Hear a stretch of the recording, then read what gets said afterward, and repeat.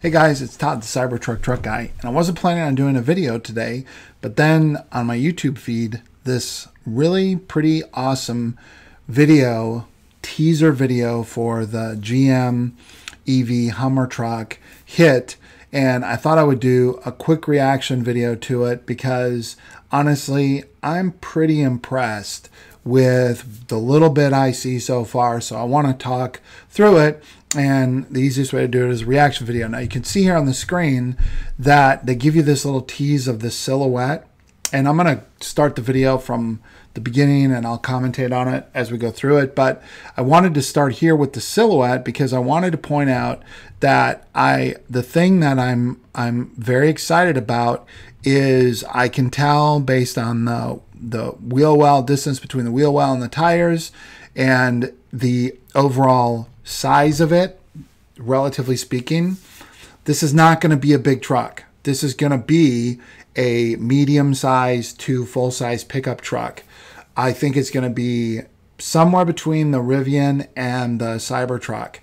There's a lot of reasons why I think this is a brilliant move from General Motors. So, number one, this is brilliant because it's not going to cannibalize any of their existing gas lines. Now, I know if you're a huge EV fan, you're hoping for the death of all gas vehicles, but the bridge that it looks like to go from gas to electric vehicle needs to be a bridge that doesn't hurt the existing car maker sales so much that they can't stay in business.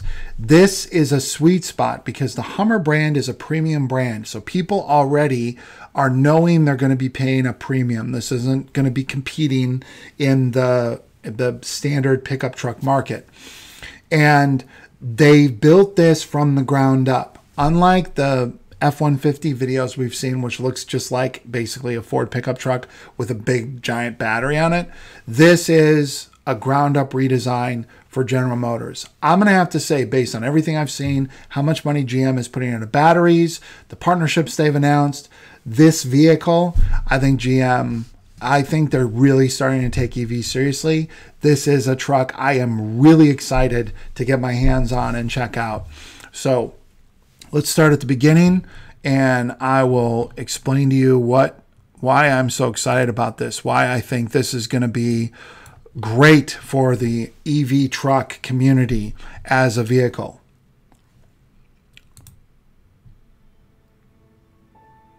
The real revolutionaries. Okay, you don't think anything about this, do you? All right. LeBron James is a very controversial figure. If you think of politically, Truckland, who are they thinking in Truckland is a good brand ambassador? LeBron James is the opposite of the kind of person you think would appeal to older, rural, white guys, okay?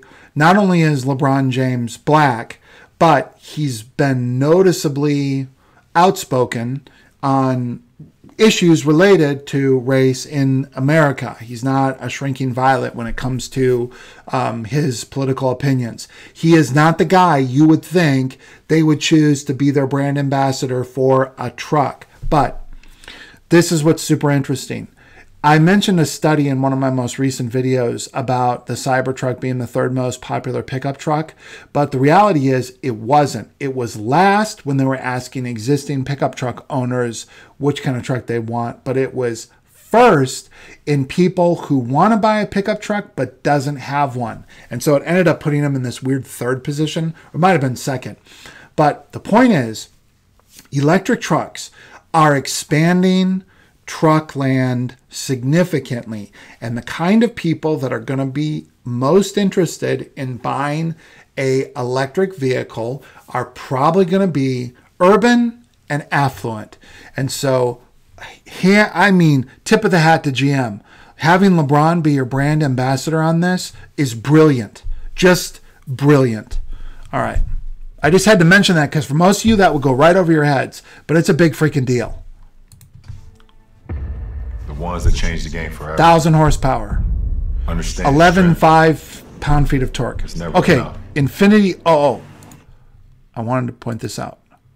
So one of my criticisms of the Cybertruck is that, yes, you have this glass roof, but it's not open air. The GM vehicle is going to have an open air infinity roof. I don't exactly know how that means, but I think that's cool.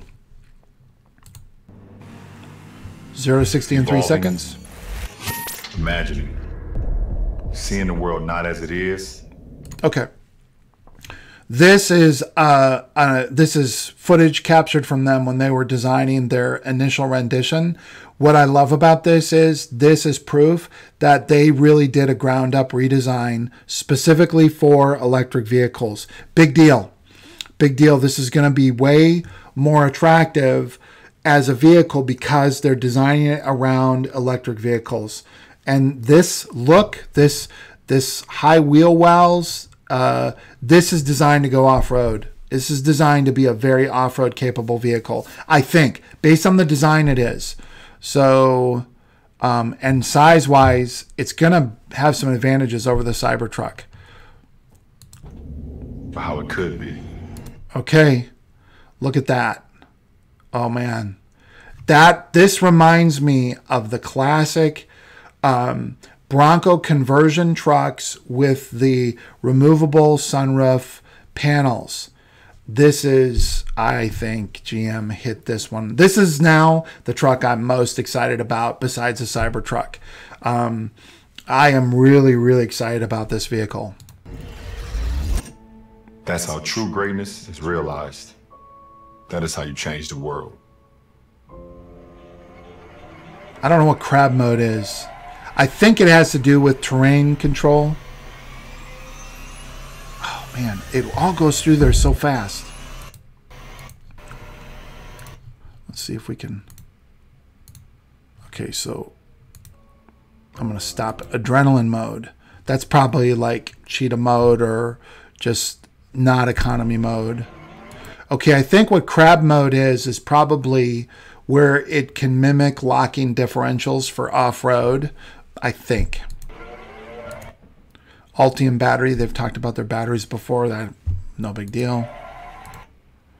This is going to be interesting. Super fast charging. Now I wonder if it's going to be 250 kilowatt hour or faster. Next gen Super Cruise. I think most people would say that in the world of self-driving or advanced driver assistance, the Super Cruise, the GM Super Cruise one, is neck and neck with Tesla right now. So this is next gen. So again, they're taking autonomy. This is really very interesting. Even when using Super Cruise drives assistance, oh, this is just saying it's not full self-driving. Infinity roof, I mentioned that. I like it. Modular scale.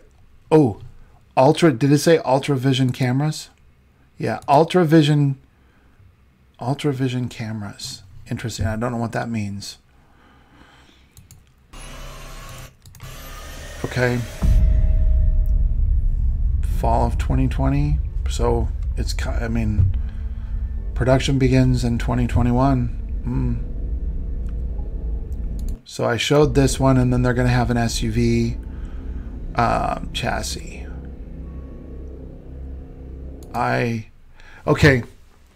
Well, you kind of know where I stand just based on my my reaction to this video so far. But I think this is, to me, this is Rivian and Chevy. They're going to be battling for this demographic because I think the Cybertruck, I'm going to do another video on it, but I don't think Cybertruck reservation holders are going to be likely.